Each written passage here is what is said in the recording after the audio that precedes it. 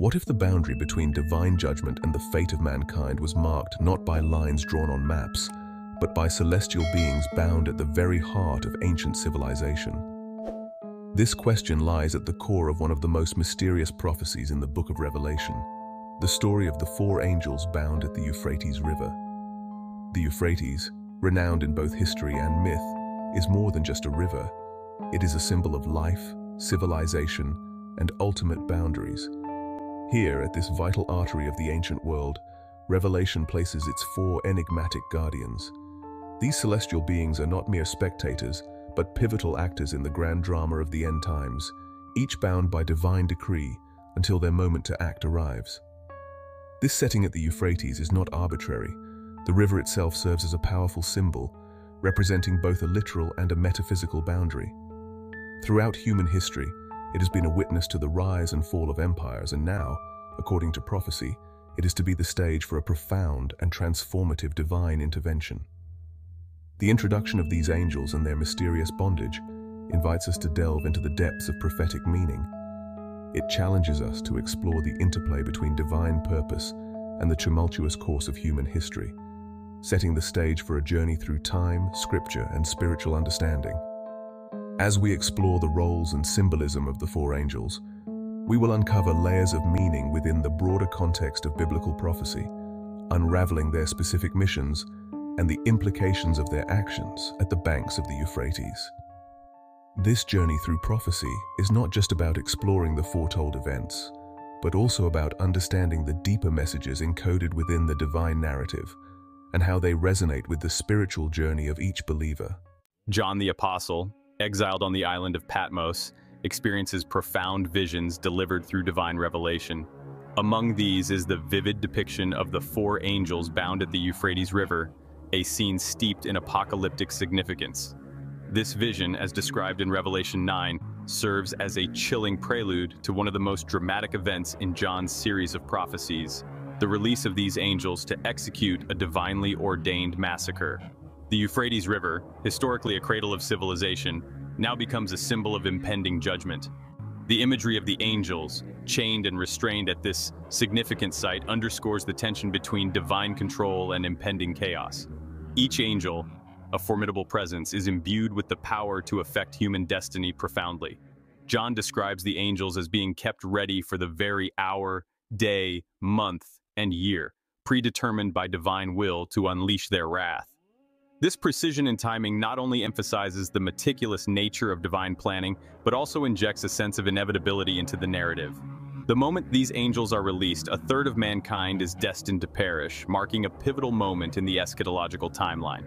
The prophetic vision also intertwines the physical and spiritual realms, presenting the Euphrates not just as a geographic landmark, but as a spiritual boundary separating the holy from the profane, the controlled from the chaotic. This duality invites us to reflect on the nature of boundaries, those imposed by geography and those erected by moral and spiritual standards. As the narrative unfolds, the symbolism of the chains and the angel's role becomes clearer. The chains represent not only restraint but also the latent potential for divine wrath, waiting to be unleashed at the ordained moment. This portrayal challenges us to consider the implications of divine timing and the role of celestial agents as executors of divine justice. This segment of the vision sets the stage for deeper exploration into the roles of these angels, the nature of their mission, and the broader theological implications of their actions. The Euphrates River has not only been a witness to the rise and fall of civilizations, but has also served as a critical boundary in both physical and spiritual realms throughout history. The choice of this river as the holding ground for the four angels in Revelation is layered with historical and prophetic significance, intertwining the past with eschatological visions. The Euphrates is one of the longest and most historically significant rivers in Western Asia, often associated with the cradle of civilization in Mesopotamia. It has demarcated empires and has been at the center of many biblical narratives, symbolizing fertility, life, and also division. This dual symbolism is essential as it reflects the river's role not only in nurturing civilizations, but also in defining them through boundaries that both connect and divide. In biblical tradition, angels are often depicted as messengers or executors of God's will, intervening in human affairs at critical junctures. The depiction of angels as bound at the Euphrates suggests a guardianship role over these divine decrees, particularly those involving judgment and purification. This guardianship aligns with the broader thematic elements of protection, warning, and execution of justice seen in angelic activities throughout the scriptures. The identity and origin of these specific angels are not detailed in Revelation, leading to much speculation. One theory might suggest that these angels were assigned this role as a form of divine judgment, not against them, but as a part of their duties to enact consequences upon humanity at the appropriate time. Their binding at the Euphrates could symbolize a pause or restraint on divine judgment, a sort of divine mercy until the appointed time.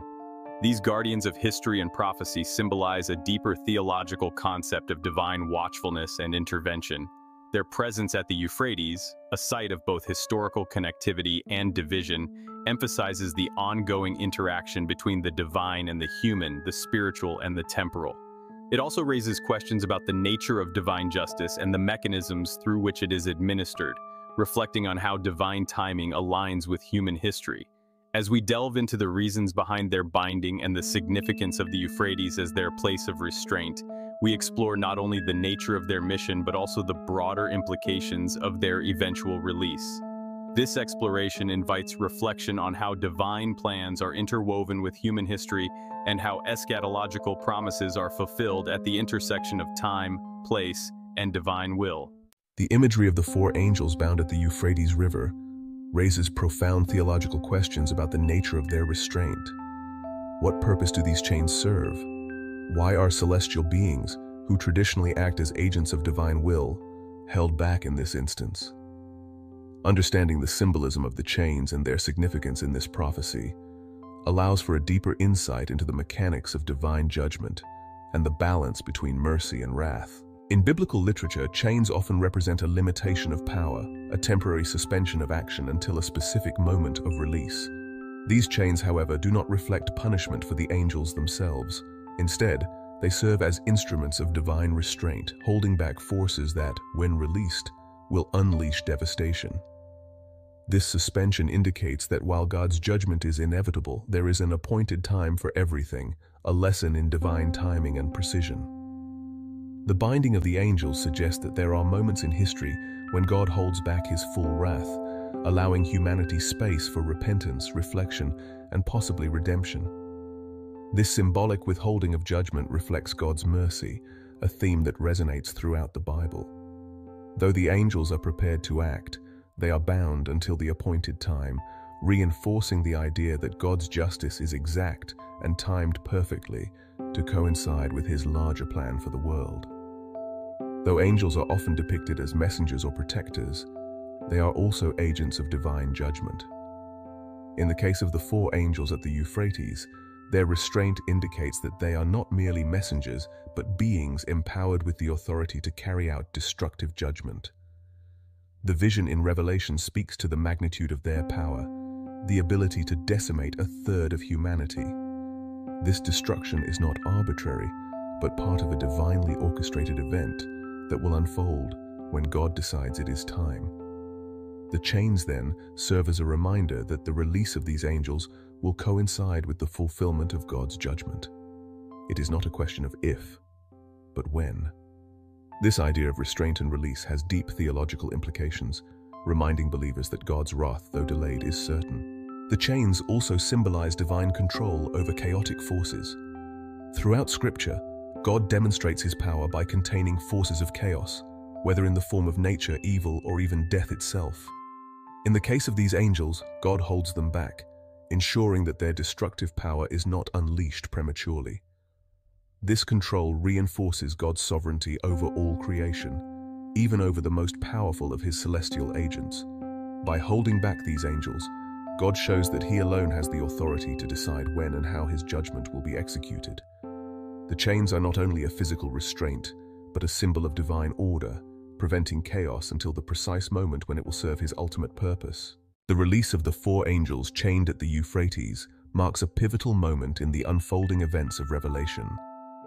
As their chains are broken, these powerful celestial beings are unleashed to carry out a devastating act of divine judgment. The timing of their release is crucial, as Revelation chapter 9 verse 15 describes how they had been prepared for the hour, the day, the month, and the year to fulfill their purpose, bringing destruction upon a third of mankind. This catastrophic event serves as a sobering reminder that divine judgment, though delayed, is inevitable. The precision of their release speaks to the meticulous nature of God's plan, emphasizing that everything unfolds according to divine timing.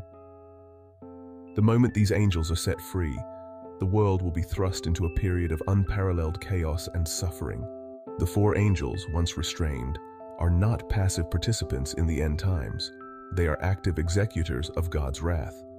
Their release signals the unleashing of one of the most devastating judgments in the book of Revelation. According to the prophecy, these angels command a massive army of 200 million horsemen, an overwhelming force tasked with bringing widespread destruction upon the earth.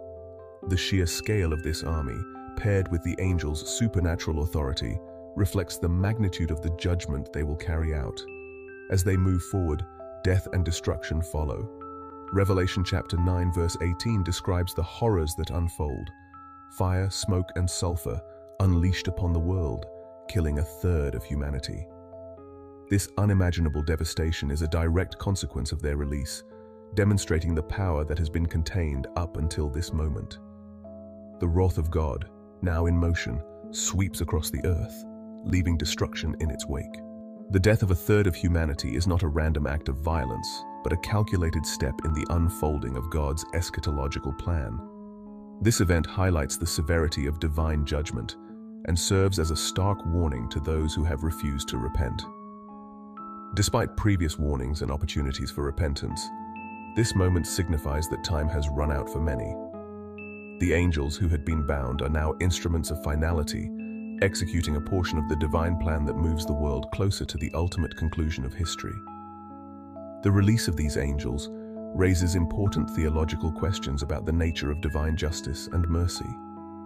Up until this point, humanity had been given ample opportunity to repent, but this moment marks the beginning of the final judgments. The destruction they bring upon the earth is a reminder that while God is patient, His judgment is also unavoidable. The angels, once bound in restraint, now act as agents of God's final reckoning. The imagery surrounding the release of the angels is both vivid and terrifying.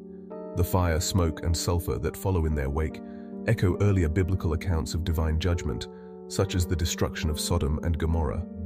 This apocalyptic imagery reinforces the gravity of the situation. These are not ordinary events, but the direct intervention of God in human history. The 200 million strong army they command adds to the sense of overwhelming force. This is no ordinary military invasion, but a supernatural force of destruction, bringing to mind images of unstoppable chaos. The scale of destruction mirrors the magnitude of humanity's rebellion against God, as the final judgments are unleashed on a global scale. Despite the devastating consequences of the angels' release, Revelation tells us that many still refuse to repent. This refusal to turn from wickedness, even in the face of such overwhelming destruction, illustrates the depth of human rebellion against God. It shows that even in the most severe judgments, the human heart can remain hardened, unwilling to seek forgiveness or change.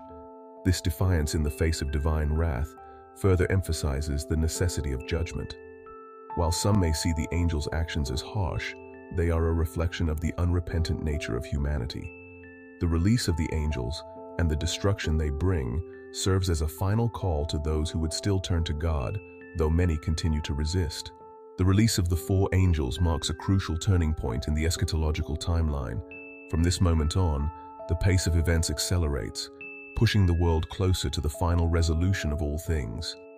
This moment is not only about destruction, but about the fulfillment of God's plan for creation. The angels' release is a sign that the time for mercy is coming to an end, and the era of final judgment is at hand. The consequences of their release also force humanity to confront the reality of divine justice. For those who have refused to repent, there will be no escape from the wrath of God. The angels, once bound, are now agents of finality, and their actions bring an irreversible shift in the course of history. The apocalyptic vision of the four angels bound at the Euphrates River is a dramatic and unique prophecy found in the canonical Book of Revelation. However, themes of celestial beings, especially angels, bound or restrained for divine purposes are not limited to the biblical canon.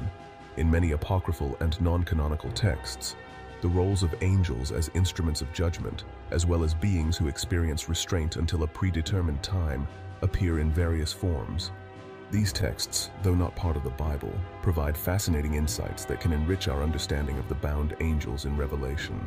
Perhaps the most notable non-canonical text that deals with angels in a similar light is the Book of Enoch, particularly its narrative of the fallen angels, or watchers.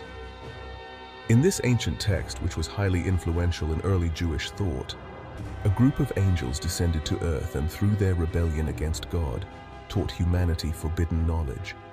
These angels are eventually bound in chains, awaiting divine judgment for their disobedience. The imagery of the Watcher's binding bears a strong resemblance to the chained angels in Revelation. In both accounts, these powerful celestial beings are temporarily restrained, their release or judgment scheduled for an appointed time. Enoch describes how these angels are held in the abyss or under the earth until the final judgment.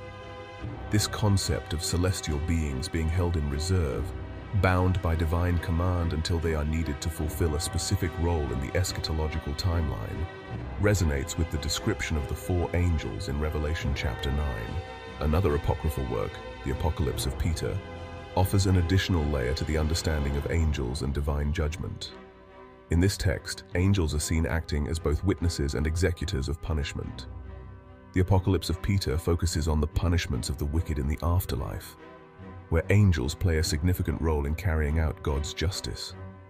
While the specific imagery of bound angels at a river is absent, the role of angels as overseers of destruction and judgment parallels the task given to the four angels in Revelation. This text emphasizes the idea of angels acting as divine agents of justice, highlighting their active participation in the end times and the ultimate punishment of humanity. The connection between angels, divine judgment, and their instrumental roles in carrying out God's will during the final days is a common theme that spans both canonical and non-canonical texts. The Sibylline Oracles, a collection of apocalyptic prophecies attributed to the Sibyls of the ancient Greco-Roman world, also presents similar themes of divine intervention through angelic beings. These oracles, though outside traditional biblical literature, blend Jewish, Christian, and pagan ideas of the end times. In some sections of the Sibylline Oracles, angels are described as gathering for the final judgment, their role being to carry out divine decrees at appointed times. While the oracles do not mention the four angels of the Euphrates specifically, the emphasis on angelic beings playing a crucial role in the final judgment is clear. The prophecy of the four angels bound at the Euphrates has been a subject of deep theological reflection and speculation throughout history. Scholars, theologians, and religious thinkers have sought to interpret this enigmatic passage from multiple perspectives, exploring its symbolic meaning, historical context, and its implications for understanding the nature of divine judgment. Several key interpretations and theories have emerged over time, each shedding light on the significance of the angels and their role in the unfolding of the end times. One of the primary questions surrounding the four angels is whether their binding and release should be understood literally or symbolically. Some scholars, particularly within more conservative theological traditions, argue that the prophecy is literal, meaning that there are indeed four specific angels physically bound at the Euphrates River, awaiting their release at the appointed time.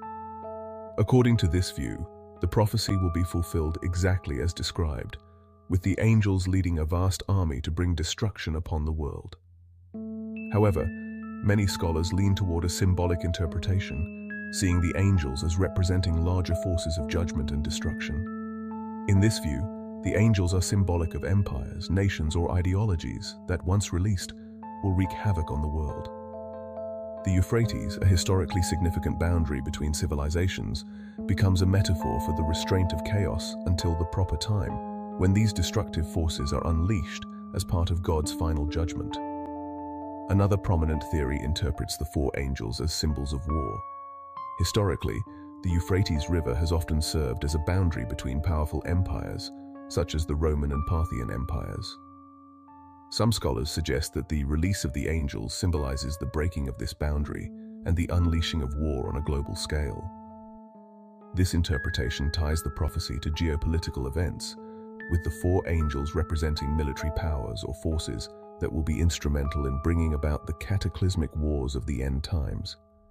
This theory is supported by the description of the 200 million strong army that follows the angels, suggesting a vast military force rather than a spiritual or supernatural army. The fire, smoke, and sulfur they unleash can be interpreted as symbolic representations of the destruction brought by war, possibly foreshadowing modern warfare or future conflicts. Some interpreters link the four angels to the concept of the four corners of the earth, a symbolic representation of the totality of creation. In biblical tradition, the number 4 often represents universality or completeness, as seen in references to the 4 winds, the 4 corners of the earth, and the 4 living creatures before God's throne. According to this interpretation, the 4 angels may symbolize the forces of divine judgment that will impact the entirety of the world, affecting all corners of the earth when they are released. This view emphasizes the cosmic scale of the judgment that these angels bring, suggesting that their release is not just a localized event, but a global one that will affect all of humanity. The Euphrates, in this interpretation, serves as a symbolic barrier between the earthly realm and the impending divine judgment that will encompass the entire world.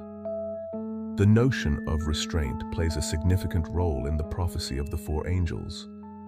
Many scholars have focused on the theological implications of the angels being bound by chains, which signify that their destructive power is held back by divine command until the proper time. This theme of restraint echoes other biblical stories, such as the binding of Satan in Revelation chapter 20, or the restraint of the forces of chaos in Genesis. The chains are a reminder of God's sovereignty and control over even the most powerful and dangerous forces in the universe. The release of the angels, then, signifies the moment when God allows these forces to act, carrying out His will at the appointed time. Theologically, this speaks to the balance between God's mercy in holding back judgment and His justice in eventually unleashing it. As we continue our journey, we'll delve even deeper into the interpretations and the unfolding of events that these prophetic visions foretell. Some theologians have also drawn parallels between the restraint of the angels and the patience of God in delaying judgment, giving humanity time to repent. The eventual release of the angels can be seen as the point at which God's patience reaches its end, and the final judgment begins in earnest. In modern eschatological discussions, the prophecy of the 4 angels has been linked to various theories about the end times, including interpretations that focus on contemporary geopolitical events. Some theorists view the Euphrates as a literal boundary in the Middle East and interpret the prophecy as a foretelling of future conflicts in the region that will escalate into global war. This interpretation ties the release of the angels to modern concerns about war, terrorism, and political instability in the Middle East. Another interpretation focuses on the angels as essential players in God's sovereign plan for the end times. In this view, the angels' release is part of the larger divine strategy to bring history to its ultimate conclusion. The angels are not rogue agents of chaos, but obedient servants of God, waiting to execute His final judgment when the time is right. Their role highlights the careful orchestration of events by divine decree, emphasizing that everything, even destruction, serves a greater purpose in God's plan. This interpretation underscores the theme of divine justice, reminding readers that while the judgments of Revelation are terrifying, they are also necessary steps toward the ultimate restoration and renewal of creation. The release of the 4 angels is a crucial part of this process, signaling the beginning of the end and the culmination of God's redemptive plan. The prophecy of the 4 angels bound at the Euphrates is a powerful and multi-layered vision that invites a range of interpretations. Whether viewed through a literal, symbolic, historical, or theological lens, the release of these angels marks a significant moment in the eschatological narrative. It serves as a reminder of God's control over the forces of chaos, the inevitability of divine judgment, and the ultimate fulfillment of His plan for creation. The story of the 4 angels bound at the Euphrates River stands as one of the most dramatic and mysterious elements in the apocalyptic narrative of Revelation. These angels, restrained by divine command, are poised to unleash a cataclysmic judgment upon the earth, serving as agents of God's wrath in the final stages of the end times. Their release, precisely timed and meticulously orchestrated, underscores the themes of divine sovereignty, judgment, and the delicate balance between restraint and release in God's overarching plan for humanity. Throughout the narrative, the emphasis on divine timing is crucial. The four angels have been prepared for the hour, the day, the month, and the year, marking the precise moment when they will be set free. This meticulous attention to timing highlights a core message of Revelation. Everything unfolds according to God's predetermined plan. The release of the angels is not a random act of destruction, but a carefully scheduled event that serves a greater purpose in the divine narrative. This idea of timing resonates with other biblical themes of waiting, preparation, and divine intervention. Just as the angels are restrained until the appointed time, so too is humanity given a period of mercy, a window in which to repent before the final judgment comes to pass. The release of the angels serves as a turning point, signaling that the time for judgment has come and that the world is moving rapidly toward its ultimate conclusion. Divine judgment and human rebellion. The prophecy of the four angels also speaks to the inevitability of divine judgment. Despite previous warnings and opportunities for repentance, the release of the angels marks the point at which humanity's rebellion against God reaches its breaking point. The destruction they bring, a third of mankind perishing, illustrates the severity of divine justice and the consequences of continued disobedience. Yet even in the face of such overwhelming judgment, Revelation tells us that many still refuse to repent. This aspect of the prophecy serves as a sobering reminder of the hardness of the human heart and the deep-rooted nature of sin. The angel's release, therefore, not only brings about physical destruction, but also reveals the spiritual state of humanity at the end of days. It forces us to confront the reality that despite God's patience and mercy, there are those who will persist in their defiance even in the face of imminent judgment. The chains that bind the four angels at the Euphrates serve as a powerful symbol of God's control over the forces of chaos and destruction. While the angels are formidable beings, capable of bringing about widespread devastation, they are ultimately under God's authority. Their restraint by chains emphasizes that even the most destructive forces in the universe are subject to God's will and are released only when He commands. This theme of control reflects a broader theological message within Revelation. God remains sovereign over all things, even in the midst of the apocalyptic events that unfold. The angel's release, though terrifying, is a reminder that God's plan is always in motion, and that nothing occurs outside of His divine oversight.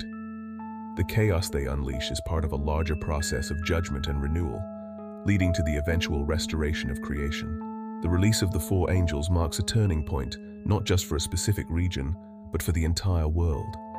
The impact of their actions, resulting in the death of a third of humanity, reflects the global nature of the judgment.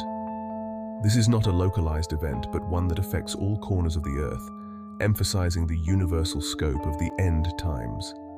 The role of the Euphrates River, historically significant as a boundary between empires, now takes on a cosmic dimension. The release of the angels signifies the breaking of boundaries, both physical and spiritual, allowing divine judgment to sweep across the globe. The angels' actions echo earlier biblical themes of boundaries being crossed, such as the flood in Genesis, but on a much larger, more devastating scale. This global destruction serves as a stark reminder of the totality of divine judgment, affecting all of humanity, regardless of geography or status. Ultimately, the story of the four angels bound at the Euphrates leaves us with a sense of awe at the mystery of God's plan. While we are given glimpses of how divine judgment will unfold, the full scope of God's purposes remains beyond human understanding. The angels, restrained for a time and then released, act according to a plan that is far greater than any one individual or event. Their release is a reminder that, though we may not fully comprehend it, God's plan is moving toward its ultimate conclusion, and all things are working together for His final purpose.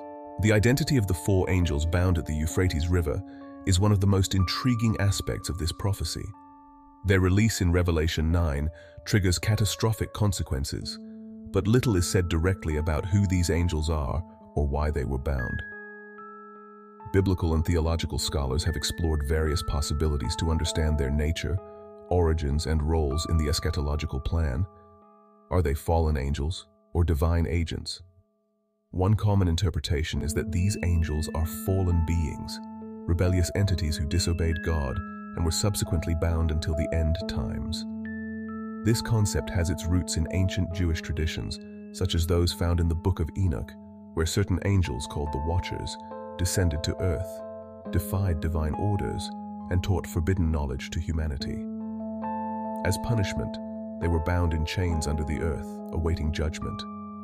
This interpretation would align with the patterns seen in Revelation, where these four angels, once freed, bring death and destruction to a third of humanity. Their role seems punitive and destructive, characteristics often attributed to fallen angels. However, this raises a theological question. Would God delegate such a significant task of judgment to rebellious beings? If these angels are indeed fallen, their release signals that even evil forces are under God's control, used as instruments of divine judgment when necessary.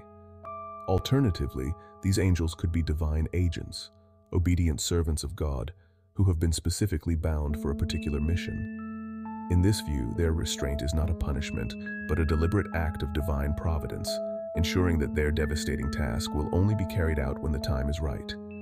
This interpretation places them among the ranks of heavenly beings who, though powerful and potentially destructive, act according to God's command and plan. To understand these angels, it is helpful to explore the broader biblical context of angelic hierarchies. Throughout the Bible, angels are depicted in various roles: messengers, warriors, protectors, and agents of divine justice. The Book of Daniel, for instance, refers to archangels such as Michael and Gabriel, who serve as God's primary messengers and defenders of the faithful. The four angels of the Euphrates, however, appear to belong to a different category. They are not described as messengers or protectors, but as beings capable of unleashing immense destruction. Their power over a third of humanity places them among the most fearsome of all angelic beings, potentially indicating a high rank within the angelic order. Unlike the archangels who defend and guide, these four seem designed specifically for the role of divine judgment. Some scholars speculate that these angels may belong to the same class as the destroying angels mentioned elsewhere in Scripture. In the story of the Passover in Exodus, for example, an angel of death carries out God's judgment by striking down the firstborn of Egypt. Similarly, in 2 Samuel 24, an angel of the Lord is sent to bring pestilence upon Israel as part of divine punishment. In both cases, the angels act as agents of God's wrath, restrained until the moment of judgment arrives. Another possibility is that the four angels are not literal beings, but symbolic representations of larger cosmic or political forces. In the apocalyptic literature of the Bible, angelic figures are often used to personify greater movements in history or spiritual realms. For example, in Daniel's vision of the four winds of heaven, the winds represent the divine forces behind the rise and fall of earthly empires. From this perspective, the four angels of the Euphrates might symbolize specific world powers, ideologies, or geopolitical movements that will be unleashed at the end of days. The fact that they are bound could suggest that these forces are currently restrained by God, prevented from acting until the appointed time. Once released, these symbolic angels could represent the outbreak of war, chaos, or global catastrophe, in line with the apocalyptic narrative of Revelation. This interpretation would also explain the connection between the angels and the massive army of 200 million horsemen they command. If the angels represent geopolitical powers or movements, the army could symbolize the vast, destructive capabilities of these forces, unleashed upon the world during the end times. The binding of angels is a recurring theme in Jewish apocalyptic literature, especially in texts like 1 Enoch. In these stories, the Watchers are a group of angels who descend to earth, defy God, and corrupt humanity. As punishment, they are bound in chains beneath the earth, awaiting the final judgment. This narrative provides a striking parallel to the four angels in Revelation, suggesting that they too could be former servants of God who have been imprisoned for their disobedience. While the Bible does not explicitly connect the four angels to the Watchers, the thematic similarities invite comparison. In both cases, powerful angelic beings are restrained by divine command, waiting for the moment when their release will serve a purpose in God's larger plan. Whether these angels are fallen or obedient, their release signals a turning point in the divine narrative, where cosmic forces long held in check are finally unleashed upon the world. The identity and nature of the four angels bound at the Euphrates remain shrouded in mystery. Whether they are fallen angels, divine agents, or symbolic representations of larger forces, their role in the eschatological timeline is undeniable. They are instruments of divine judgment, restrained until the precise moment when their destructive power will be unleashed on a disobedient world. This ambiguity allows for rich theological reflection, inviting readers to explore the deeper meaning of God's justice, the nature of cosmic forces, and the ultimate resolution of human history in the apocalyptic vision of Revelation. The Euphrates River holds immense significance both in ancient history and biblical prophecy. As one of the most important rivers in the ancient Near East, it served as a lifeline for early civilizations like Sumer, Babylon, and Assyria. However, in the context of Revelation and other biblical texts, the Euphrates transcends its geographical role, becoming a powerful symbol of divine boundaries, judgment, and the meeting point between human history and divine intervention. In the ancient world, the Euphrates was central to the development of some of humanity's earliest and greatest empires. Its waters nurtured fertile land that allowed the flourishing of agriculture, cities, and trade routes. The region known as Mesopotamia, nestled between the Euphrates and Tigris rivers, is often referred to as the cradle of civilization, as it was home to the Sumerians, Akkadians, Babylonians, and Assyrians, peoples who left an indelible mark on human history. The Euphrates was not only a physical boundary, but also a political and military one. For empires like Babylon, the river served as a strategic defense, demarcating borders and protecting cities from invaders. Its position as a boundary between powerful civilizations gave the river an aura of inviolability, often seen as a line that, once crossed, signaled impending conflict and change. This historical understanding of the Euphrates informs its prophetic significance in Revelation. Just as it once marked the borders of ancient empires, the river now serves as the spiritual boundary between the present world order and the unleashing of divine judgment. The Bible frequently references the Euphrates as a significant geographic and spiritual landmark. In Genesis 2:14, the Euphrates is mentioned as one of the four rivers flowing out of the Garden of Eden, connecting it to the creation narrative and the beginning of humanity. This connection situates the Euphrates as a river of life and origin, making its later role in Revelation as a site of judgment all the more striking. In Genesis 15:18, God promises the land between the Nile and the Euphrates to Abraham and his descendants. This covenant further elevates the Euphrates as a marker of divine promise and inheritance, but it also establishes the river as a boundary between God's people and the nations surrounding them. Throughout biblical history, the river plays a key role in both the deliverance and exile of the Israelites. When the Babylonians captured Jerusalem and took the Israelites into captivity, they crossed the Euphrates, marking the loss of God's favor and the beginning of a long exile. By the time of Revelation, the Euphrates takes on an apocalyptic significance. It is no longer just a river, but the boundary between divine patience and divine judgment. When the angels bound at the Euphrates are released, the river becomes the site where judgment crosses from the spiritual into the physical realm.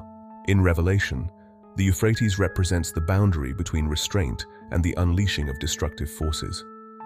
The four angels bound at the river are held back until the appointed time, at which point they are released to bring devastation upon the earth. The river, in this sense, serves as a spiritual barrier between the current world order and the apocalyptic events that will unfold in the end times. The symbolic use of the Euphrates as a boundary reflects broader biblical themes of rivers as markers of transition. In the Old Testament, rivers often represent moments of passage or transformation. The Israelites' crossing of the Red Sea, for example, marks the transition from slavery to freedom. Similarly, the Jordan River represents the entry into the Promised Land after 40 years of wandering in the wilderness.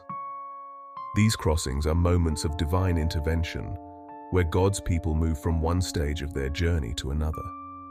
The Euphrates in Revelation mirrors these earlier themes, but amplifies them on a global scale.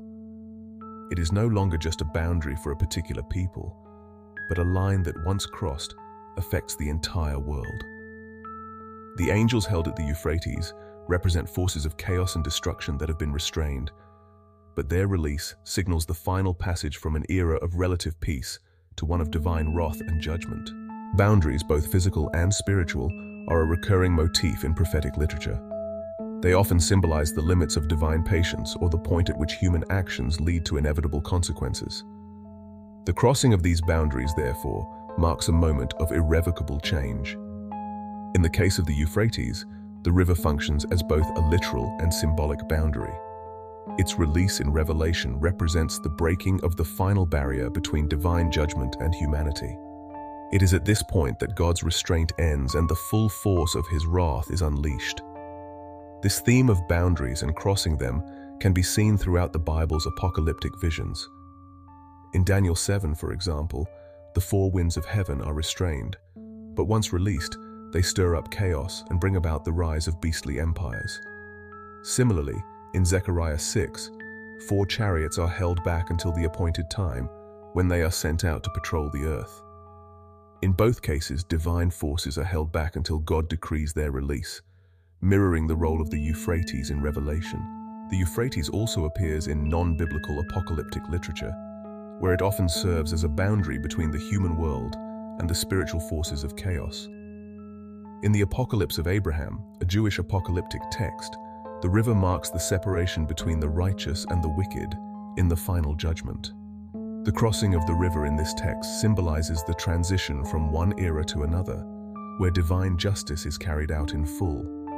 Similarly, in later Christian apocryphal works like the Sibylline Oracles, the Euphrates is depicted as a boundary between the present age and the coming kingdom of God. These texts, though outside the biblical canon, reflect the same themes found in Revelation. The river as a boundary that, once crossed, leads to final judgment. Euphrates River, both in its historical and spiritual context, serves as one of the most important boundaries in biblical and apocalyptic literature. From its role in the creation narrative to its place in God's covenant with Abraham, the river has always represented a dividing line between the divine and the human, between promise and exile. In Revelation, it takes on an even more profound significance as the boundary between divine restraint and divine judgment. The release of the angels at the Euphrates is a signal that the final crossing has begun, and with it comes the unleashing of God's final plan for the world. The release of the 4 angels bound at the Euphrates River brings about one of the most catastrophic events in the entire biblical narrative, an event that results in the death of a third of humanity. This judgment is not only a moment of divine wrath, but also a significant escalation in the series of apocalyptic events foretold in Revelation. The role of these angels in executing such widespread destruction raises profound theological questions about the nature of divine justice, the scope of their mission, and the meaning behind the numbers and symbols associated with their actions. The angels' release marks a dramatic turning point in the apocalyptic timeline of Revelation. Prior judgments had been severe, but the death of a third of humanity represents an unprecedented level of divine wrath. Revelation 9:18 describes how a third of mankind was killed by the 3 plagues of fire, smoke, and sulfur that came out of their mouths. This description echoes the imagery of Sodom and Gomorrah, Genesis 19, where similar elements were used to bring destruction upon the wicked. Killing a third of humanity is significant not only because of the sheer number, but also because it reflects the proportionality of divine judgment. This fraction seems to emphasize that, while the judgment is severe, it is not total. A large portion of humanity is destroyed, but God does not completely annihilate the human race. There is still time for those who survive to repent. This resonates with the theme throughout Revelation that even in the midst of divine punishment, there is still an opportunity for repentance and redemption. This partial destruction may also serve as a warning to those who witness it, showing the consequences of rebellion against God, but also extending a final chance for humanity to turn from wickedness. Yet, As Revelation 9:20-21 points out, even after these judgments, the rest of mankind who were not killed by these plagues still did not repent of the work of their hands.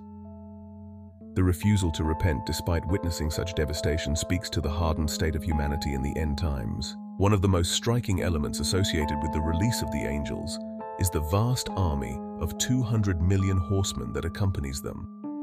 Revelation 9:16 specifies the size of this army, a number so large it would have been nearly incomprehensible in the ancient world. While some scholars interpret this army literally, many view it as symbolic, representing either spiritual forces or the culmination of human conflict that arises during the final judgment. The 200 million strong army could symbolize the overwhelming force of chaos and destruction that follows the release of the angels. The sheer size of this army emphasizes the magnitude of the impending devastation, reflecting the idea that once divine judgment is unleashed, it will be unstoppable.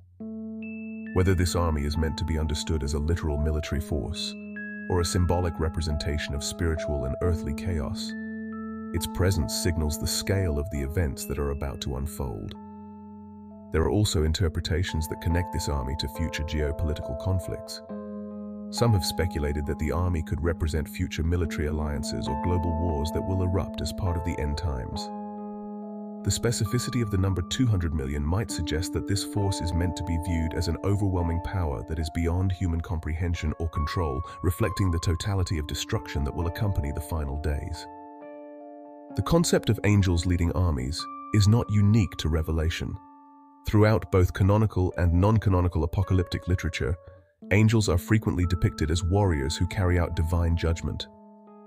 In the Old Testament, we see examples of angels who act as agents of destruction in moments of judgment. In 2 Kings 19:35, for instance, a single angel is sent to destroy 185,000 Assyrian soldiers in one night, demonstrating the power of angelic forces when unleashed. In later Jewish apocalyptic writings, such as the War Scroll from the Dead Sea Scrolls, angelic armies play a central role in the final battle between the forces of light and darkness. These writings depict angels not only as messengers of God, but as participants in cosmic warfare, helping to bring about the ultimate defeat of evil. In Christian apocalyptic literature, this theme is further developed in works like 1 Enoch and the Apocalypse of Abraham, where angels lead battles against the wicked and assist in executing God's final judgment. The 4 angels of the Euphrates can be seen as part of this tradition of angelic warriors, acting as both commanders and participants in the battle that will determine the fate of the world. The plagues of fire, smoke, and sulfur that the angels unleash upon the earth are rich with symbolic meaning. These elements frequently appear in the Bible as instruments of divine judgment, particularly in apocalyptic contexts. As previously mentioned, the destruction of Sodom and Gomorrah serves as one of the most iconic examples of fire and sulfur being used to punish the wicked. Genesis 19:24-25. Similarly, throughout the prophetic books of the Old Testament, fire and smoke are often associated with the presence of God's judgment and the purging of sin. For example, Isaiah 66:15-16. In Revelation, the fire, smoke, and sulfur emanating from the mouths of the horsemen signify that these forces are not merely natural disasters, but direct acts of divine wrath. These plagues represent the totality of the judgment being poured out on the world. The destruction is both physical and spiritual, purging the earth of wickedness while also serving as a final wake-up call to those who have not yet repented. The use of these elements also connects the judgment of Revelation to earlier biblical themes of purification through destruction. Fire, in particular, is often used in the Bible as a purifying force, burning away sin and corruption to bring about renewal. In this sense, the plagues unleashed by the angels could be seen as a necessary step in the process of divine purification, paving the way for the eventual restoration of the world after the judgment has been completed. The role of the 4 angels in global destruction is a critical component of the apocalyptic vision in Revelation. Their release marks an escalation in the divine judgments, with their actions bringing about one of the most severe consequences in the entire book, the death of a third of humanity. Whether viewed as literal beings leading a vast army or symbolic representations of larger spiritual or geopolitical forces, These angels serve as instruments of divine wrath, executing God's judgment in a way that is both terrifying and awe-inspiring. Their connection to angelic warfare in apocalyptic literature further deepens our understanding of their role in the final judgment. As commanders of a massive army, they represent the overwhelming force of chaos and destruction that will be unleashed upon the world as part of God's plan for the end times. The fire, smoke, and sulfur they bring signify not only physical destruction, but also the purging of wickedness, clearing the way for the ultimate restoration of creation. The release of the four angels bound at the Euphrates River plays a pivotal role in the eschatological timeline outlined in the Book of Revelation. Their actions signal a dramatic acceleration in the sequence of events that culminate in the final judgment of humanity. Understanding their place in this prophetic vision provides valuable insight into the broader theological implications of the end times and the purpose of divine judgment. One of the key features of the prophecy surrounding the four angels is the precise timing of their release. Revelation 9:15 specifies that they are prepared for the hour, the day, the month, and the year, when they will be set free to kill a third of mankind. This exactitude underscores a recurring theme throughout Revelation. The unfolding of divine judgment is meticulously planned and orchestrated according to God's timetable. The precision of the timing highlights the sovereignty of God over the events of the end times. The angels are not released haphazardly or by chance. Their release is carefully timed to align with the larger divine narrative. This reinforces the idea that the destruction they bring is not random, but a necessary part of God's plan for the culmination of history. It reflects the biblical teaching that God has a specific plan and timeline for the end of the world, and everything happens according to His will. The reference to the specific hour, day, month, and year suggests that the release of the angels is tied to a moment in human history when the world has reached a critical threshold of rebellion and wickedness. This moment signals that God's patience has reached its limit, and the time for mercy has passed, giving way to judgment. The angels' release marks the beginning of the final phase of the end times, where divine wrath is fully unleashed on an unrepentant world. The release of the four angels occurs within the broader context of the tribulation, a period of intense suffering and judgment that precedes the final establishment of God's kingdom. In the traditional Christian understanding of eschatology, the tribulation is marked by a series of increasingly severe judgments, represented by the 7 seals, 7 trumpets, and 7 bowls described in Revelation. The 4 angels appear as part of the trumpet judgments, which unleash plagues and disasters upon the earth. The angels' role in this sequence of events highlights the cumulative nature of divine judgment during the tribulation. Each judgment builds upon the previous one, increasing in intensity until the final, ultimate judgment. The angels' release is a key turning point in this process, as their actions result in the deaths of a third of humanity, an unparalleled act of destruction that underscores the severity of the tribulation. By playing such a central role in the tribulation, the 4 angels are not only agents of destruction, but also symbols of the inevitable consequences of humanity's rebellion against God. Their release serves as a reminder that the final judgment is not a sudden or arbitrary event, but the result of a long process in which humanity has been given countless opportunities to repent and turn to God. The tribulation, therefore, is both a time of punishment and a final call to repentance before the end. The release of the angels is directly tied to the sounding of the 6th trumpet, as described in Revelation 9. The trumpet judgments are divine pronouncements, each bringing a new wave of disasters and plagues upon the earth. The sounding of the trumpets represents the unfolding of God's wrath, and with each successive trumpet, the severity of the judgments increases. The question of what specifically triggers the release of the angels can be viewed in 2 ways, theologically and symbolically. Theologically, the angels' release represents the moment when God, in His divine wisdom, determines that the world has reached a point where judgment is necessary. It signifies that humanity has rejected God's mercy and grace to such an extent that the time for judgment has come. Symbolically, the release of the angels could represent the breaking of spiritual or moral boundaries that have held back chaos and destruction. Throughout Revelation, there are references to divine restraints being lifted, allowing the forces of evil to act in ways they had previously been prevented from doing. The release of the angels could be seen as part of this larger pattern, where the barriers that have kept God's judgment at bay are finally removed, allowing the full force of his wrath to be unleashed. The release of the angels is not just about punishment. It serves a greater purpose in the unfolding of God's plan for humanity and the world. In Christian eschatology, judgment is always followed by restoration. The devastation caused by the angels is part of the necessary cleansing of the world that must take place before the final restoration of God's kingdom. The destruction wrought by the angels can be seen as a form of divine purification, in which the world is purged of wickedness and rebellion.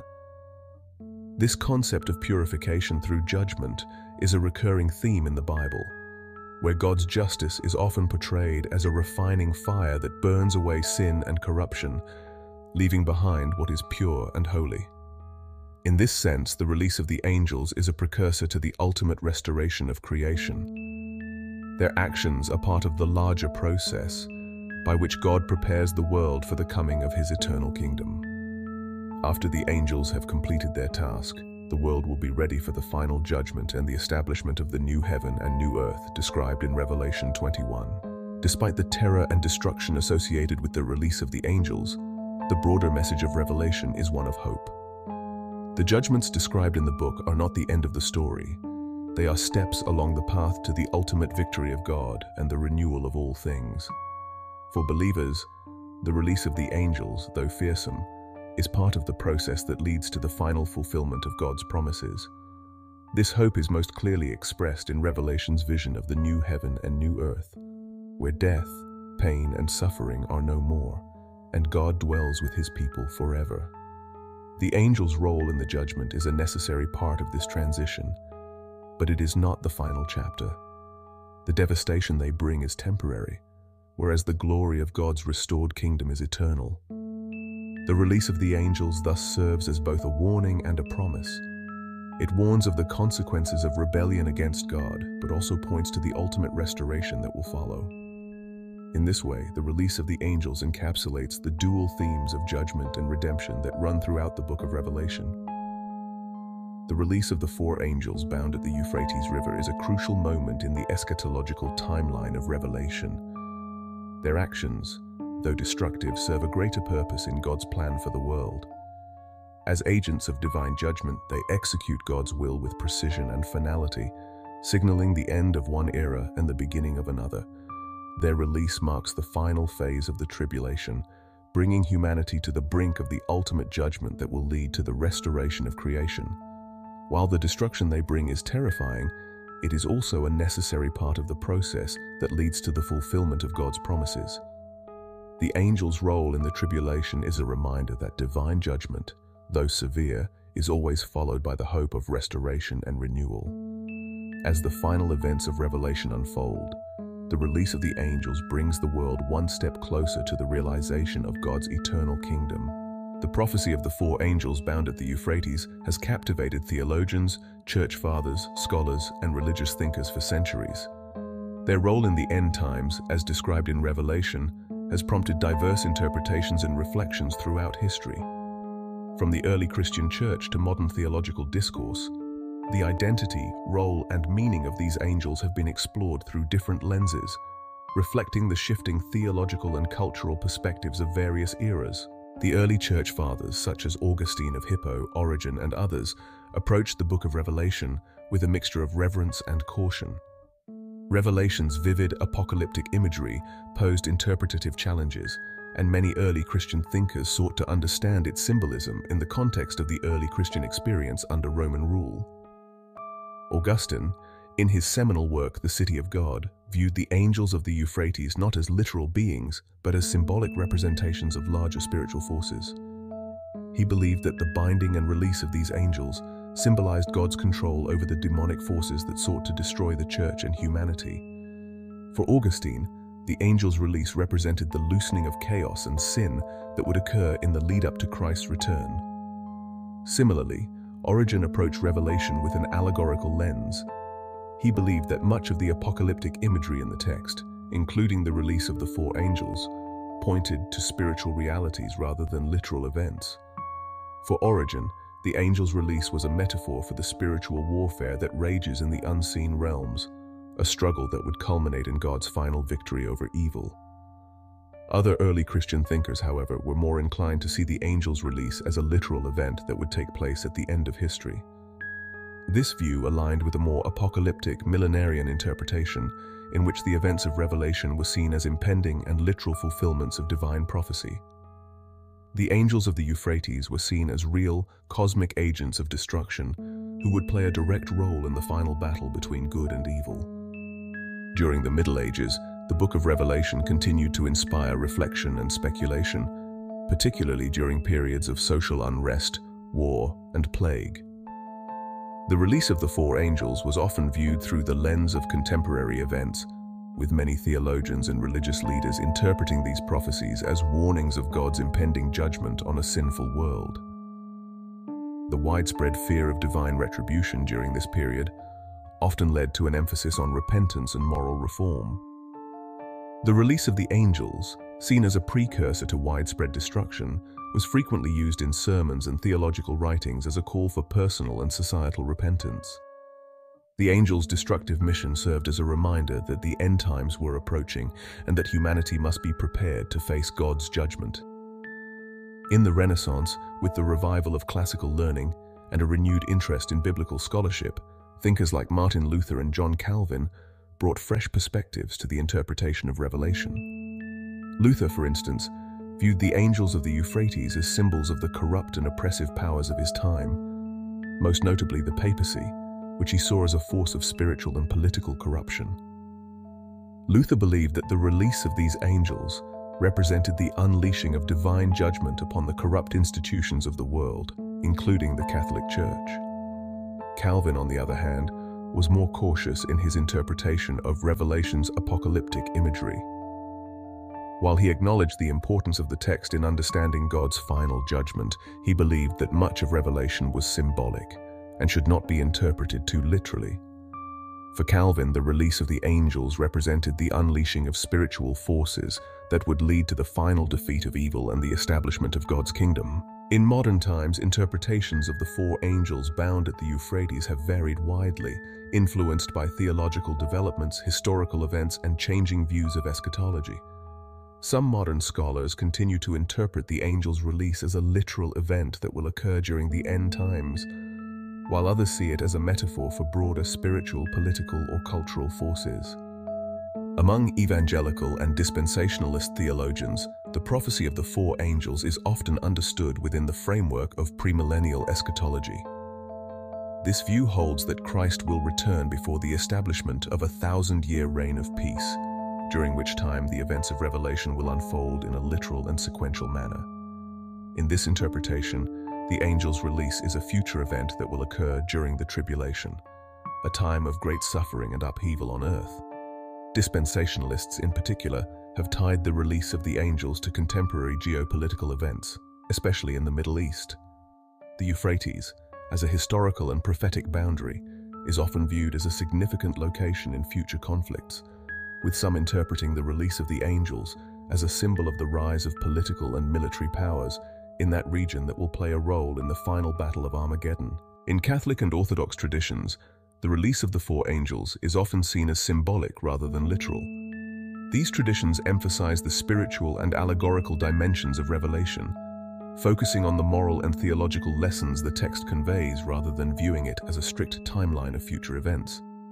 The release of the angels is understood as part of a larger narrative about the cosmic struggle between good and evil, with the angels serving as instruments of divine justice. For Catholics in particular, the angel's release is often interpreted as a reminder of the consequences of sin and the importance of repentance. The Church's teachings on purgatory and final judgment emphasize the need for purification and preparation before the final resurrection, themes that resonate with the destructive yet redemptive role of the four angels in Revelation. Some modern theologians, particularly within liberal or progressive Christian traditions, approach the prophecy of the four angels through a more symbolic or metaphorical lens. These scholars may interpret the angels as representing larger systemic forces, such as war, environmental degradation, or social injustice, that have been held back, but will eventually be unleashed if humanity does not change its course. In this interpretation, the release of the angels serves as a warning about the consequences of human actions, particularly the ways in which humanity has failed to care for creation, uphold justice, or seek peace. The angels are seen as harbingers of the destructive consequences of unchecked sin, and their release represents the point at which these forces can no longer be restrained. Beyond theological interpretations, the four angels bound at the Euphrates have also had a profound impact on art and literature throughout history. In medieval and Renaissance art, the angels were often depicted as fearsome beings, holding weapons or commanding armies of destruction. These artistic representations were meant to evoke awe and fear, reminding viewers of the impending judgment and the need for repentance. In literature, the angels have been referenced in various apocalyptic and dystopian works, symbolizing the unleashing of chaos or the breaking of moral and spiritual boundaries. Writers and poets have used the imagery of the bound angels to explore themes of judgment, destruction, and redemption, drawing on Revelation's vivid descriptions to convey a sense of cosmic struggle. The four angels bound at the Euphrates have inspired a wide range of theological interpretations and reflections over the centuries. From the early church fathers to modern theologians, the prophecy has been seen as both a literal and symbolic depiction of God's judgment and the final resolution of history. While interpretations have varied, the common theme is the inevitability of divine justice and the ultimate victory of God's kingdom. Whether viewed as literal beings, symbolic forces, or metaphors for broader spiritual and political realities, the angels of the Euphrates remain a powerful and enduring image of God's control over history and the unfolding of his divine plan. The prophecy of the four angels bound at the Euphrates has had a profound cultural impact beyond the confines of theological discourse. This apocalyptic imagery has resonated throughout the centuries in various forms of art, literature, music, and media, reflecting humanity's ongoing fascination with the mysteries of Revelation. The fearsome and awe-inspiring nature of the angels has inspired artists, writers, and filmmakers to explore themes of divine judgment, human rebellion, and the ultimate resolution of history. From medieval iconography to modern depictions in literature, the four angels have served as symbols of divine retribution and the terrifying beauty of apocalyptic prophecy. Artists throughout history have been drawn to the vivid imagery of the angels, particularly their role in unleashing destruction upon a sinful world. Their portrayal in art often reflects the anxieties of the time, particularly during periods of war, plague, or societal upheaval. Medieval and Renaissance art. In the medieval period, the four angels often appeared in illuminated manuscripts, stained glass windows, and frescoes that depicted the Book of Revelation. These angels were typically shown as celestial warriors, armed with swords or trumpets, signaling the approach of the final judgment. Their association with death and destruction was intended to remind viewers of the inevitable consequences of sin and the urgency of repentance. During the Renaissance, as artists began to explore more humanistic themes, the portrayal of the angels became more detailed and dramatic. Artists like Albrecht Dürer, in his famous Apocalypse series, depicted the angels with a combination of fearsome majesty and divine authority. Dürer's intricate engravings of the angels leading armies and overseeing the destruction of the earth capture both the terror and awe of Revelation's apocalyptic vision. In literature, the angels bound at the Euphrates have continued to inspire writers across genres, particularly in apocalyptic and dystopian fiction. The imagery of these angels being held back until the appointed time of release has been used to symbolize the unleashing of chaos and destruction after a period of restraint. Authors often invoke this prophecy when exploring themes of divine judgment, the consequences of human folly, and the breakdown of moral and social order. For example, in the 20th and 21st centuries, writers of apocalyptic science fiction and fantasy have drawn on the imagery of the four angels as symbols of uncontrolled destructive forces. Whether in the context of nuclear war, environmental collapse, or global pandemics, the angel's release is often used as a metaphor for the tipping point at which humanity's actions bring about irreversible devastation. In the modern age, the four angels have found their way into popular media, especially in films and television shows dealing with apocalyptic themes. While some portrayals remain faithful to the biblical text, Others adapt the imagery of the angels to reflect contemporary concerns about the future of the world. The release of the angels is often used in movies and shows that explore end-of-the-world scenarios, particularly within the genre of Christian apocalyptic thrillers. Films like Left Behind, based on the popular book series by Tim LaHaye and Jerry B. Jenkins, incorporate elements of Revelation's prophecy, including the release of divine judgment upon the world. Though the four angels are not always depicted explicitly, their role in unleashing divine wrath is often implied through various catastrophic events. In television, shows that explore supernatural or apocalyptic themes, such as Supernatural, Good Omens, and The Omen, frequently reference or allude to the angels of the Euphrates as part of a broader exploration of divine judgment and cosmic warfare. These depictions often blend biblical prophecy with modern concerns about morality, power, and the potential for global destruction. The imagery of the four angels has also made its way into music and video games, particularly in genres that focus on themes of apocalypse and divine justice. In metal and rock music, the apocalyptic imagery of Revelation is a frequent source of inspiration, and songs about the end times often invoke the angels as symbols of impending doom. In video games, the release of the angels has been used as a plot point in games that explore post-apocalyptic or dystopian settings. Games like Darksiders and Bayonetta incorporate angelic and demonic figures in a storyline that mirrors the cosmic battle between good and evil found in Revelation. In these games, the angels of the Euphrates are sometimes portrayed as powerful adversaries or agents of destruction, highlighting their role in the final battle between divine and earthly forces. The imagery of the four angels bound at the Euphrates, like much of the Book of Revelation, has had a lasting impact on public perception of apocalyptic prophecies.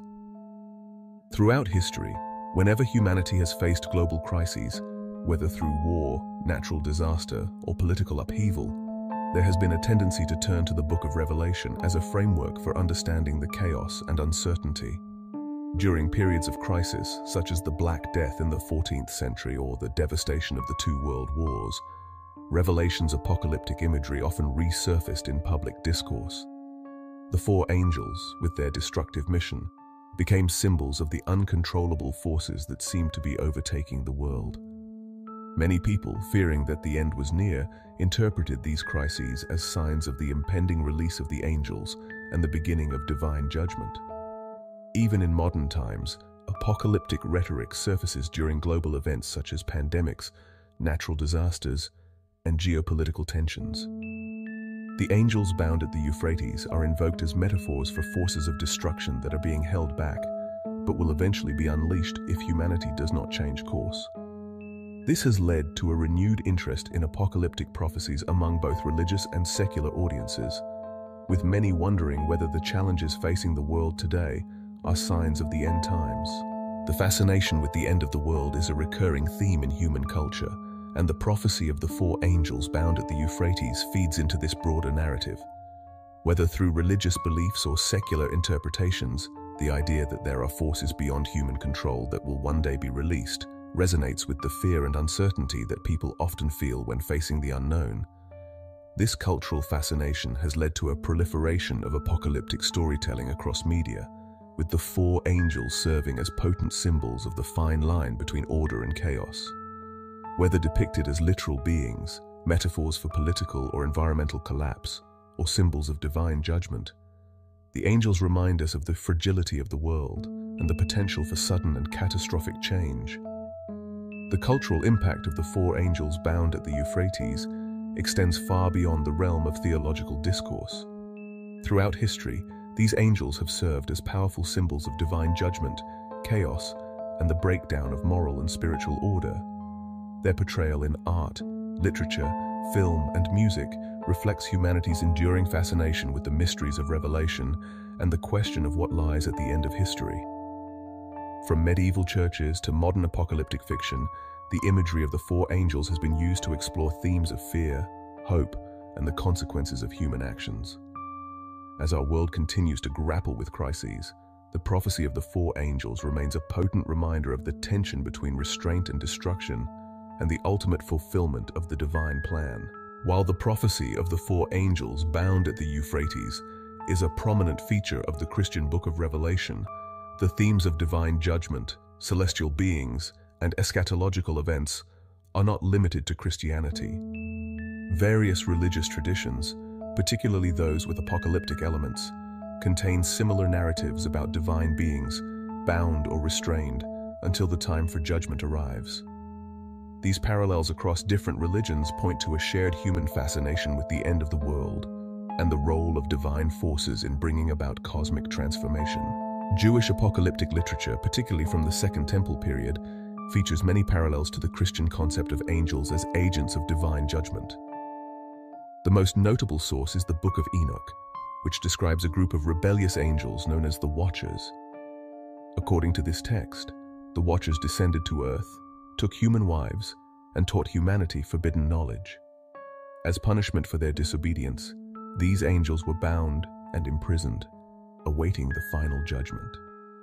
The Book of Enoch, though not part of the canonical Jewish scriptures, was highly influential in shaping early Jewish and Christian eschatology. The idea of celestial beings being restrained until the time of judgment resonates with the imagery of the four angels in Revelation. In both cases, angels are held back by divine command, their release delayed until the appointed time when they will carry out God's judgment on the earth. The theme of angelic beings participating in the final battle between good and evil is also present in other Jewish apocalyptic texts, such as the War Scroll from the Dead Sea Scrolls. This document describes a cosmic war between the forces of light and darkness, with angels taking an active role in the conflict. The parallels between these Jewish texts and the prophecy of the four angels in Revelation suggest a shared apocalyptic framework, where celestial beings are both restrained and ultimately unleashed as part of the divine plan. In Islamic eschatology, angels also play a significant role in the events of the end times, particularly in the judgment of humanity. The Quran and Hadith contain descriptions of angels who act as guardians, recorders of human deeds, and executors of divine will. Similar to the imagery in Revelation, Islamic teachings include references to angels who oversee the punishment of the wicked and the protection of the righteous. One of the most notable eschatological figures in Islam is the angel Israfil, who is said to blow the trumpet that signals the day of judgment. This act triggers the resurrection of the dead and the commencement of divine judgment.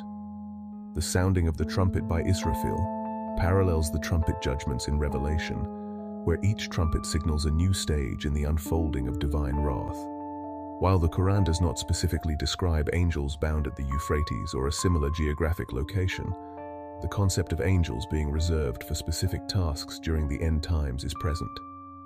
Islamic eschatology emphasizes the role of angels in the final reckoning, and like in Christianity, these angels act under God's command, participating in the ultimate victory of good over evil.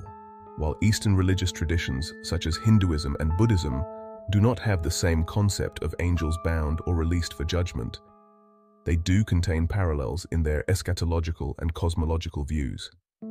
In Hinduism, the cycle of creation, preservation, and destruction is central to the understanding of the universe's lifespan. At the end of each cosmic cycle, the god Shiva is said to perform the dance of destruction, known as the Tandava, which leads to the dissolution of the universe and the eventual renewal of creation.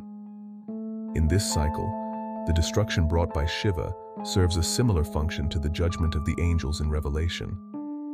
Both represent the necessary destruction that precedes the renewal of the world.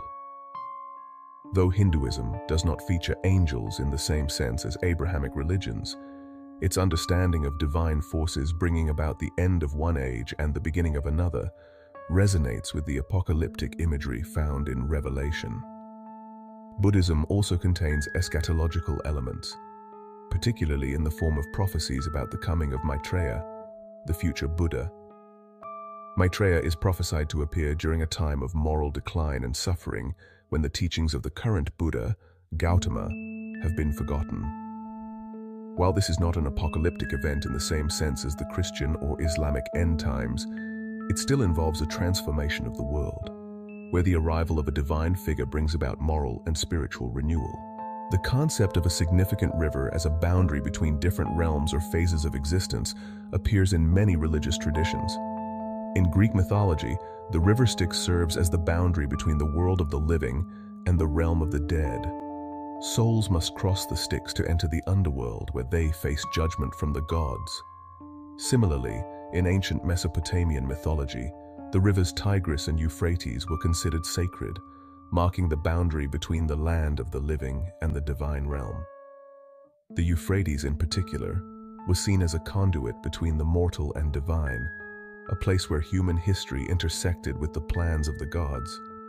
This idea of a river serving as a spiritual boundary may have influenced the use of the Euphrates in Revelation, where the river becomes a symbolic and literal marker of divine judgment. In both Abrahamic and non-Abrahamic traditions, the concept of rivers or boundaries that separate different phases of existence or spiritual realms is a recurring theme. These boundaries are often seen as places where divine forces intervene in human affairs, bringing about judgment, transformation, or renewal.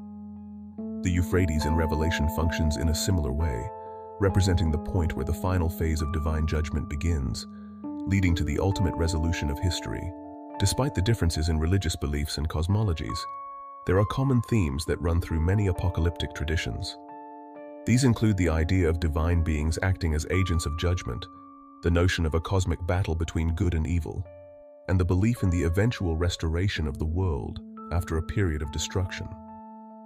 In Jewish, Christian, and Islamic eschatology, angels play a key role in executing divine will during the end times. Whether as messengers, warriors, or agents of destruction, these celestial beings are portrayed as integral to the fulfillment of God's plan. In Hinduism and Buddhism, though angels do not feature prominently, the concept of divine beings or cosmic forces bringing about the end of an era and the start of a new one echoes the themes found in Abrahamic apocalyptic traditions. The idea of restraint, whether in the form of bound angels, contained forces, or divine beings waiting for the right moment, is also a recurring theme across these traditions. In Christianity, the angels at the Euphrates are held back until the appointed time, when their release marks a turning point in the cosmic battle. In Hinduism, Shiva's dance of destruction is also reserved for the end of a cosmic cycle, indicating that even forces of destruction are under divine control. The parallels between the prophecy of the four angels and similar concepts in other religious traditions speak to a universal fascination with the idea of the end of days. Across cultures and belief systems, humanity has long grappled with questions about the ultimate fate of the world, the role of divine beings in that fate, and the moral and spiritual consequences of human actions. These shared themes suggest that the prophecy of the four angels resonates not only within Christianity, but also across religious boundaries. Whether seen as literal beings, symbolic forces, or metaphors for the larger cycles of creation and destruction, the angels represent the human desire to understand the end of history and the forces that will bring it about. The prophecy of the four angels bound at the Euphrates finds parallels in various religious traditions, reflecting shared themes of divine judgment, restraint, and the cosmic battle between good and evil. From Jewish apocalyptic texts to Islamic eschatology, and from the cycles of creation in Hinduism to the arrival of Maitreya in Buddhism, humanity's fascination with the end times transcends individual religious boundaries. By exploring these parallels, we can see how the imagery of the angels, though rooted in Christian theology, resonates with broader human concerns about the ultimate fate of the world. Whether viewed through the lens of divine judgment, cosmic cycles, or moral transformation, the prophecy of the four angels reflects a universal preoccupation with the forces that will shape the end of history and the renewal that may follow. The prophecy of the four angels bound at the Euphrates River brings into focus one of the most profound theological questions: the relationship between divine justice and mercy. Throughout the book of Revelation, these angels symbolize God's judgment, but their restraint until a specific time also reflects a broader theme of divine patience and mercy. The tension between judgment and mercy, destruction and renewal, and wrath and redemption permeates the apocalyptic narrative, offering believers a complex view of God's ultimate plan for humanity. One of the most striking aspects of the prophecy is that the angels are bound, restrained from enacting their destructive mission until the appointed time. This restraint is a powerful symbol of God's sovereignty. Although these angels are capable of great destruction, they are held back by divine command, reflecting the idea that even the forces of chaos and judgment are under God's control. In many ways, This restraint reflects the broader biblical theme of God's patience. Throughout the scriptures, God is described as slow to anger and abounding in steadfast love. Exodus 34:6. He withholds judgment, allowing humanity time to repent and turn from wickedness. The binding of the angels mirrors this divine forbearance, suggesting that God holds back his full wrath until it is absolutely necessary. The angels are not released arbitrarily, but only when the world has reached a point of no return, where judgment is the only option left. The restraint of the angels also highlights the balance between divine justice and mercy. While the angels are bound, there is still hope for repentance. Humanity is given time to recognize its errors, turn back to God, and avoid the catastrophic consequences of rebellion. The delay in the angels' release is a form of divine mercy, providing a window of opportunity for salvation. When the angels are finally released, their mission is one of destruction, killing a third of humanity and unleashing chaos upon the world. This raises an important theological question. Why is such severe judgment necessary? What purpose does it serve in the broader narrative of God's plan? In biblical theology, judgment is often portrayed not merely as punishment, but as a necessary step toward purification and renewal. The destruction brought by the four angels is not an end in itself, but part of a larger process that leads to the ultimate restoration of creation. In this sense, judgment is both an act of justice and a prelude to redemption. Throughout Revelation, the plagues, disasters, and judgments serve to purify the world, removing sin and evil to prepare for the establishment of God's eternal kingdom. The angels, as agents of divine judgment, play a crucial role in this process. Their destructive actions are part of the divine plan to cleanse the earth of wickedness and make way for the new heaven and new earth described in Revelation 21. This view of judgment as purification is echoed in other parts of Scripture. In the Old Testament, fire is often used as a symbol of purification, burning away impurities to reveal what is pure and righteous. Similarly, the plagues unleashed by the angels can be seen as a necessary purging of evil, clearing the way for the final redemption of humanity. Even as the angels carry out their devastating mission, there is a sense that divine mercy remains at work. The fact that only a third of humanity is killed, rather than all of humanity, indicates that God's judgment is measured. The destruction, while severe, is not total. There is still time for those who survive to repent, to turn from their wicked ways and seek God's mercy. Revelation 9:20-21 states that after the plagues are unleashed, the rest of mankind, who were not killed by these plagues, still did not repent of the work of their hands. This refusal to repent, even in the face of such overwhelming judgment, reveals the depth of human rebellion. But it also highlights God's continued mercy, as the survivors are still given the chance to turn back to Him. The interplay between judgment and mercy is a recurring theme in the Bible. In the story of Noah's Ark, God floods the earth to cleanse it of wickedness, but He spares Noah and his family, giving humanity a fresh start. In the story of Sodom and Gomorrah, God destroys the cities but spares Lot and his family. In both cases, God's judgment is tempered by His mercy, and the same dynamic is at play in the prophecy of the four angels. The release of the four angels and the devastation they bring also raises important questions about human responsibility. Throughout Revelation, there is a sense that divine judgment is not arbitrary, but a direct consequence of humanity's actions. The plagues, wars, and disasters unleashed by the angels are responses to human rebellion and sin. In this way, the judgment carried out by the angels can be seen as a reflection of the moral choices humanity has made. The fact that the angels are held back until a specific time suggests that there are limits to God's patience. While He is merciful and slow to anger, there comes a point when judgment must be enacted. The release of the angels symbolizes that moment when humanity's sin has reached its full measure, and God's judgment can no longer be delayed. This emphasis on human responsibility is a central theme in Christian theology. While God offers mercy and the opportunity for repentance, humanity must choose whether to accept that offer. The release of the angels serves as a reminder that choices have consequences, and that there is a limit to how long God will hold back His judgment. While the prophecy of the four angels is one of destruction and judgment, it is not without hope. In the broader context of Revelation, the release of the angels is part of a sequence of events that leads to the ultimate victory of God and the establishment of his eternal kingdom. After the judgments have been carried out, the forces of evil are defeated, and God creates a new heaven and a new earth, where death shall be no more, neither shall there be mourning, nor crying, nor pain anymore. Revelation 21:4. The hope of redemption lies at the heart of the Christian understanding of divine judgment.